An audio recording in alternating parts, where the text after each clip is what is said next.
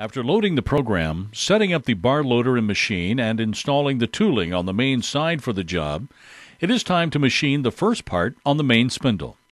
Since the job is new, it must be done at a slow speed, so any mistakes can be caught before damage is done.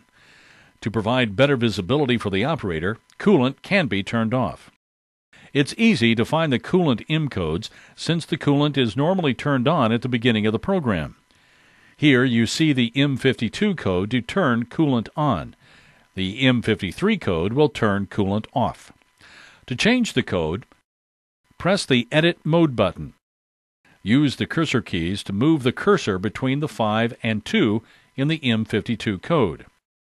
Press the 3 key on the keypad, and the number 3 appears and the cursor moves to the right. To remove the 2 to the right of the cursor, press the Delete key. The 2 is deleted from the block. To complete the edit, press the Input key. The cursor jumps to the beginning of the next line. To check that the edit has been entered, press the Auto Mode button and check the program display. To perform the machining on the main spindle, press the Program Check button to begin.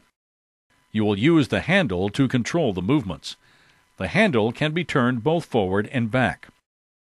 On the soft key menu, select Handle and 1 cycle. Notice that the black line is above the menu items when they are selected. Select the X10 level for the handle. The higher the number, the faster the movement. Press Cycle Start. As the handle is rotated clockwise, the machining movements begin. An air hose is used to cool the tools and blow the chips away. Be sure to wear safety glasses. Here the spindle has stopped rotating and the bar has been indexed into position so the end mill can mill the flats on either side of the piece. Here you see the subspindle moving in the Z2 plus direction to grip the part in the main spindle just before the part is cut off.